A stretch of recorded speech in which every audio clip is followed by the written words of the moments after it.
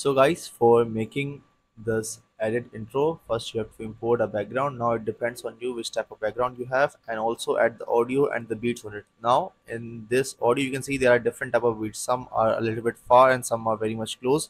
Now these are based on the audio that you have. Okay, according to audio you have to give the movements, and for giving the movements you have to give accurate beats. Then we'll move towards the background and adjust the background like this, just right onto the beat. Then we will duplicate it and paste it right over here, just because we are using the same type of background again and again. Then again we have duplicated it, and over here we have a shorter but a faster movement, so we'll just increase the speed of it to 2x, and then we'll adjust the duration of it.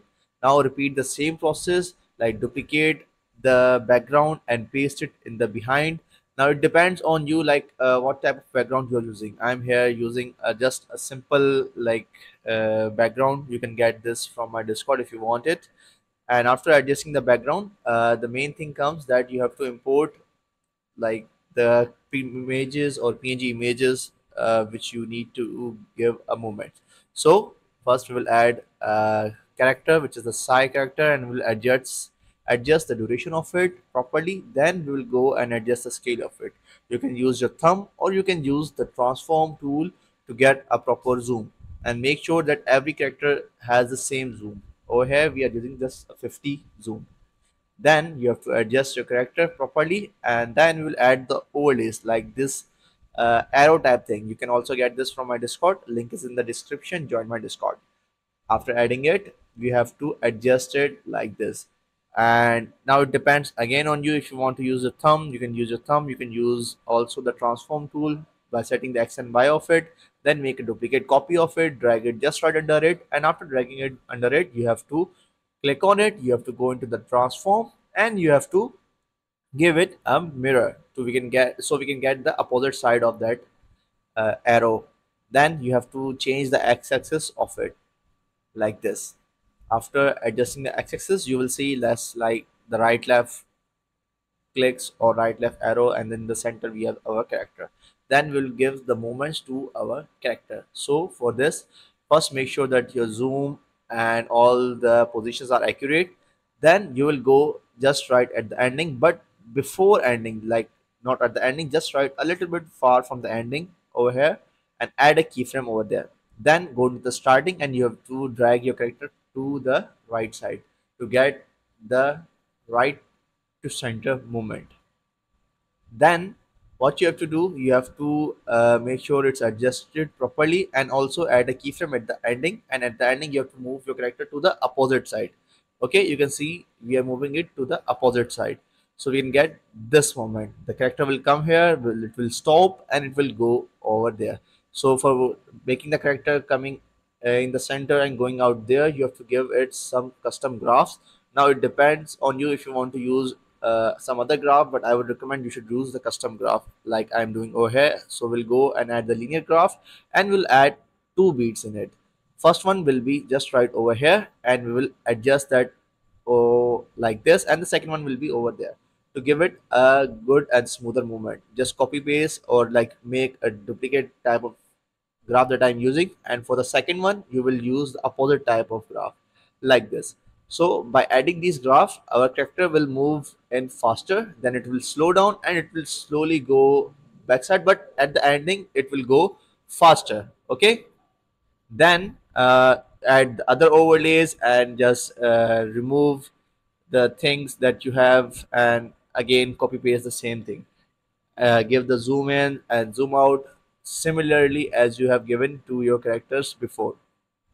Now while this thing is being made, I will explain something that as we are about to reach 100K, thank you so much. And I was also thinking that I should make a special video or a Q&A video or any other type of video that you want to suggest me to make when I reach my 100K. So comment down and tell me that what should I do when I reach my 100K. And one more thing, the face reveal is not allowed until now. It will be done maybe now. It depends on my mood that when I will reveal my face. So regarding that, don't ask any question. But if you want to ask any other questions, you can ask in the comment.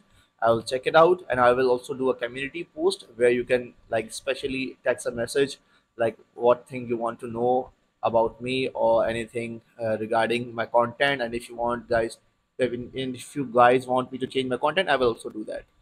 After that, you have seen that I have adjusted every clip, and I'm over here adjusting the layers of the arrows, so it should be in the front, not in the behind. After like adding these properly, what I have to do is this, that I have to duplicate it again and again. But before that, check out your character, that is the movement correct and is anything remaining. If you have to recorrect it, but if everything is okay, just duplicate it and paste those character right under it to give it the aura. Now it depends on you which type of aura you want to give to your characters.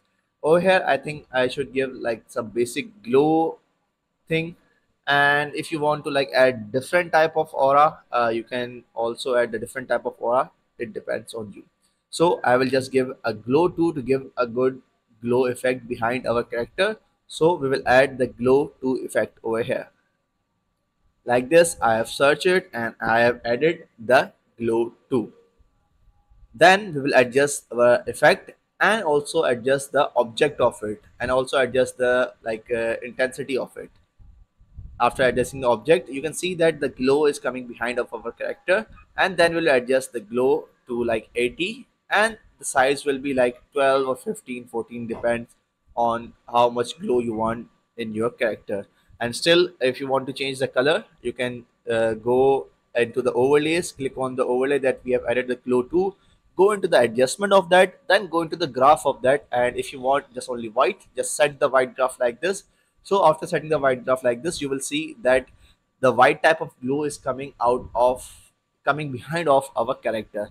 And if you are satisfied by just only the white one, you can just adjust everything properly, and you can add the same glow to the other characters that are right over here. But if you think that just only white glow doesn't give a good like look to your edit, you can change the color by using different type of graphs. So for that, you have to go into the overlays, go into the adjustment, and you just have to play with the graphs to get the desired color that you want. Over here I just need some pink, so we will just set the green graph like this. After that, you will see that we are getting the pink type of glow behind of our character. Now it also depends on you, like which type of graph you want or which type of color you want behind your character. Now just you have to work on it, and you have to like play with the graphs to get your desired color. And that was all. And you can also give the glow to the arrow that we have over here. As you can see, I'm giving the glow to the arrows, and you have to do the similar thing to all of the other clips. I'm not explaining it again and again because the video is being a little bit too long. And I hope you guys have learned something new, and you will try to make these type of edit intro for your edits. Till then, we'll meet in the next video, and peace out.